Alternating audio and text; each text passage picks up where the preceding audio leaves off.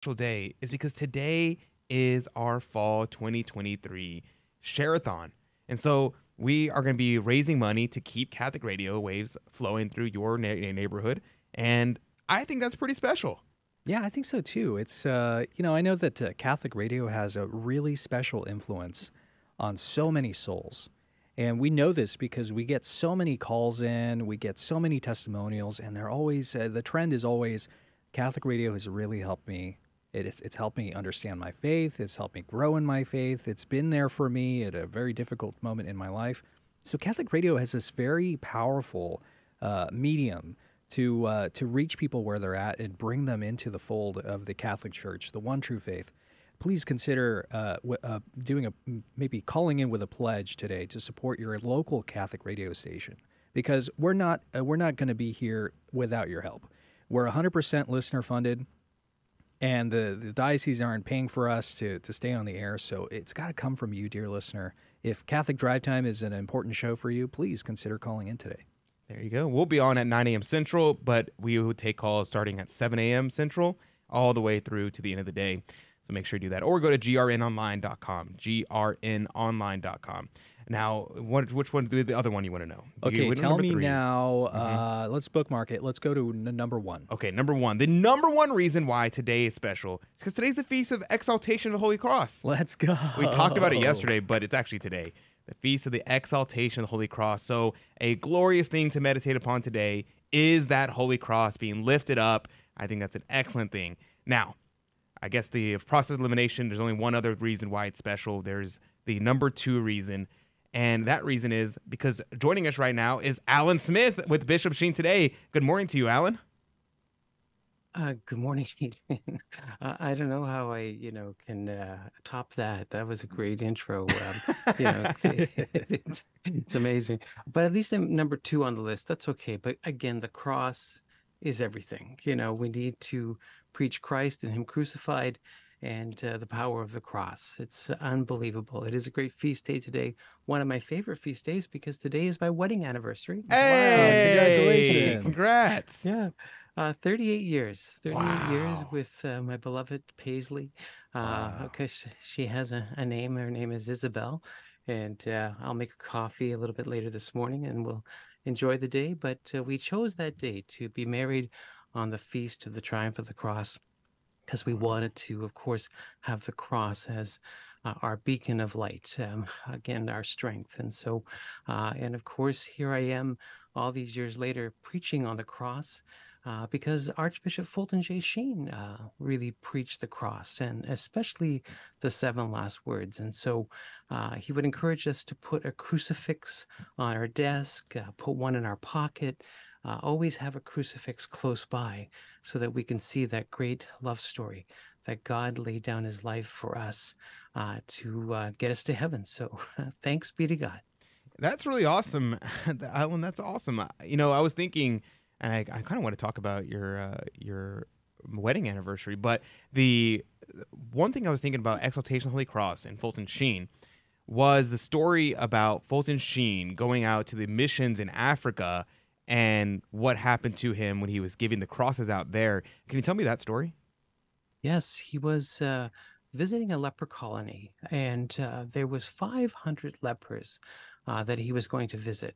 And of course, Fulton Sheen loved to give away tiny little crucifixes. It was kind of his calling card. And so he went to the leper colony and he had the crucifixes. And of course, he wanted to gift them to the lepers. And the first leper came up to him and stuck out his hand. And his hand had, of course, deteriorated because of the disease.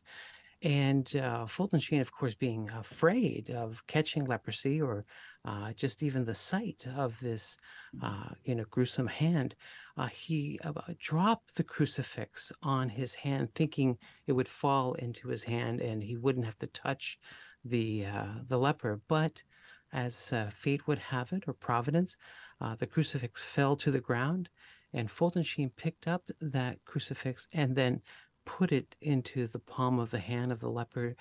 And Fulton Sheen said, at that moment, there wasn't 500 lepers, but 501. he became like them so he could identify with them. And he gave out those other 500 crucifixes to the lepers that were there.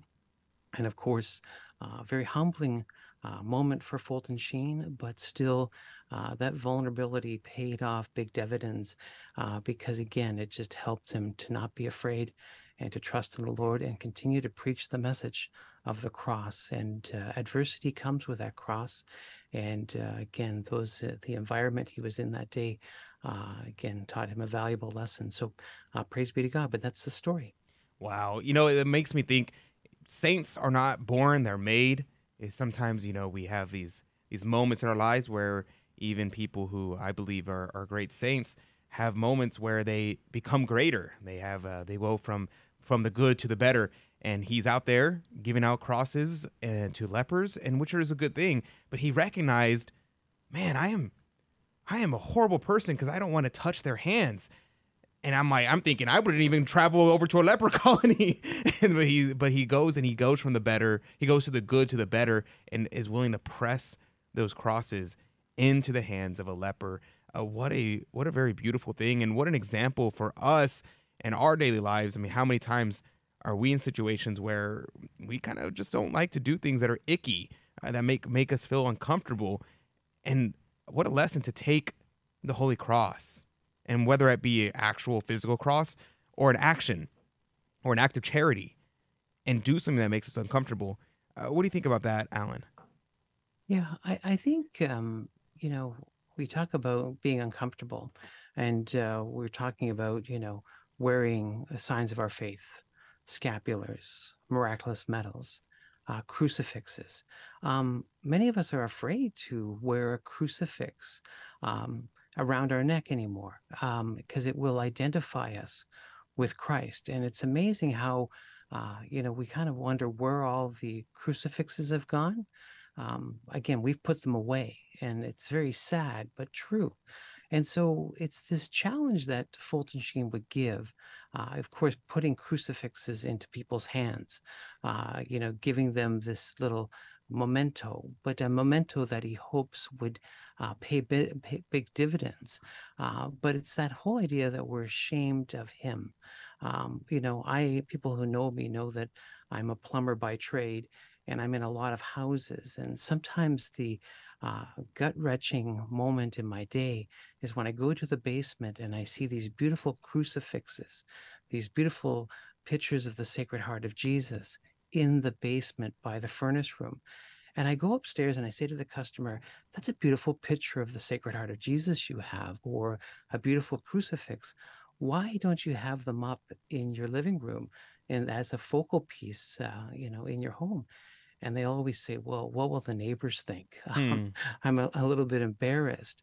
Well, again, that scripture that's very sobering is, again, if we deny the Lord here, he will deny us later. I'm paraphrasing here, but I think many people know what I'm talking about. But it's this idea of we need to put the crucifix back in our life. And Fulton Sheen gave the 3-day challenge. He'd say, I challenge everyone to put a crucifix on your desk for 3 days, and it will change you. It will change you. The more you look upon the crucifix, the more you will realize that your sin put the Lord on the cross, and that he loves you, and that he would die for you again today if he was here. So again, that 3-day challenge to put the cross on your desk or your nightstand, but put it in your pocket, especially carry one of those small little crucifixes. And it's amazing what that gentle reminder will happen every time you get your wallet or some change or your car keys. You'll have an encounter with the crucifix. So let us not be ashamed of the cross. It's the price that our Lord paid for our redemption. Let us be proud of it and share it with the world.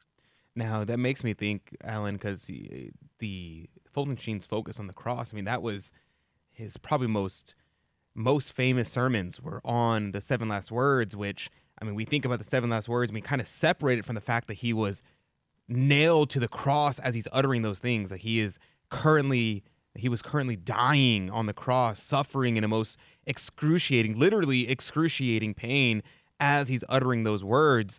And that was a huge focus in Fulton Sheen's life. Tell me about this. And you are giving some talks on this sometime soon. Can people attend those? Right. Yeah, I'm giving a 3-day parish mission in Hastings, Ontario.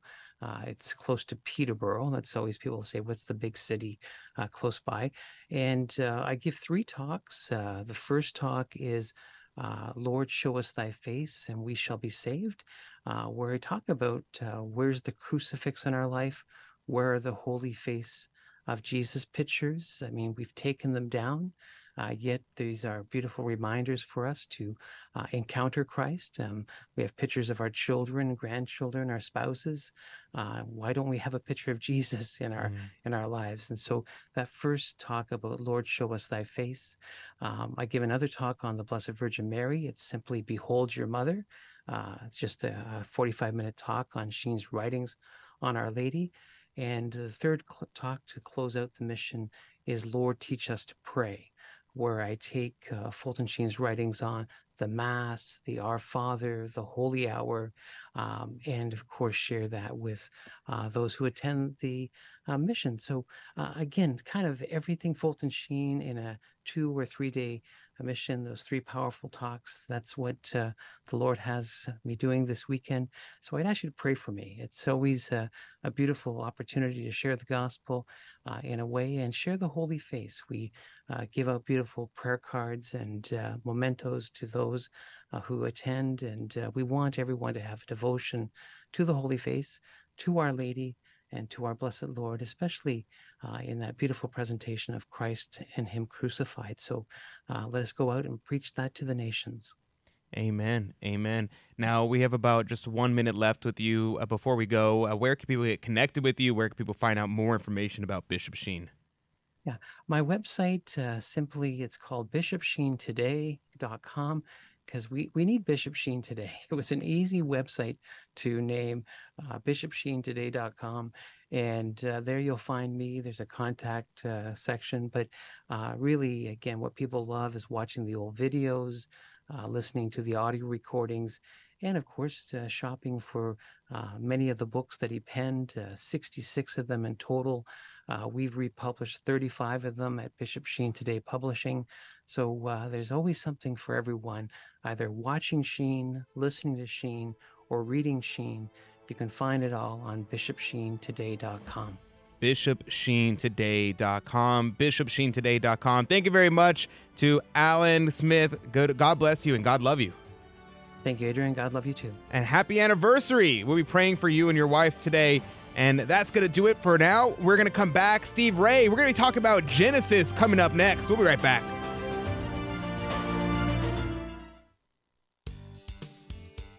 Hello, this is Steve Gleason with your 1-minute tool for Catholic evangelism. Here's the question for your non-Catholic friend. If Jesus brought 2 of the greatest Old Testament saints to meet with 3 of the greatest New Testament saints at the Mount of Transfiguration, can you say with any assurance that they were not alive, aware, and able to communicate? So here's your 3 best friendship tools for Catholic evangelism. Number 1, the Bible. Luke 9 says, quote, 2 men, Moses and Elijah, appeared in glorious splendor talking with Jesus. Did you catch that? They were talking with Jesus. That means they have cognitive capability. Secondly, heavenly friends. Those in heaven long for your prayer requests. Their intercession far exceeds your best friend's prayers here on earth. Sorry to say that. And thirdly, a pesky comeback. Well, Oral Roberts University has the prayer tower. TBN has a prayer department. Your home church probably has a prayer hotline. Well, guess what? Heaven has on-demand, pure, unselfish prayer warriors known as the Great Cloud of Witnesses. They're waiting on you.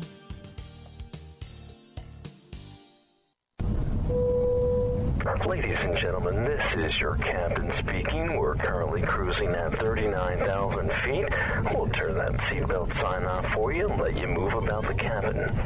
Looks like we're about 2 hours and 10 minutes from landing. Plenty of time for you to pray for vocations to the priesthood. Wouldn't it be great if everyone prayed daily for priestly vocations? Why not start today? A friendly suggestion from Guadalupe Radio Network.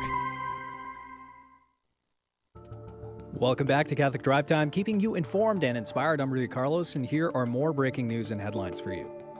Be happy.